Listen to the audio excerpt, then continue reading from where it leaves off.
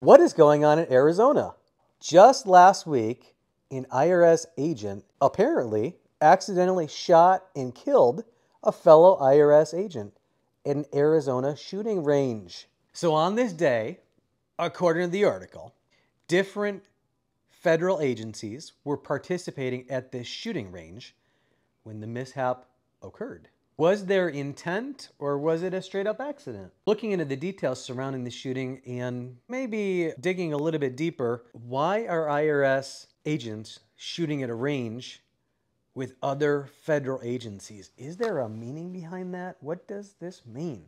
In all sincerity, we send out thoughts and prayers for the family of the IRS agent who was killed. That's honestly just awful.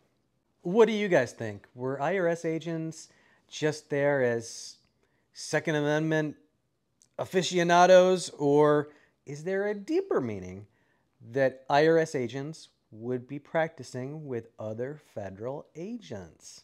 This story isn't fully developed yet, but definitely check out the link in the description for further details. And folks, for daily IRS updates, tax tips, and everything small business, mash that like button, share, and follow. And if you yourself are looking to save thousands of dollars on your small business taxation, head over to myfavoritecpa.com or send me a DM today.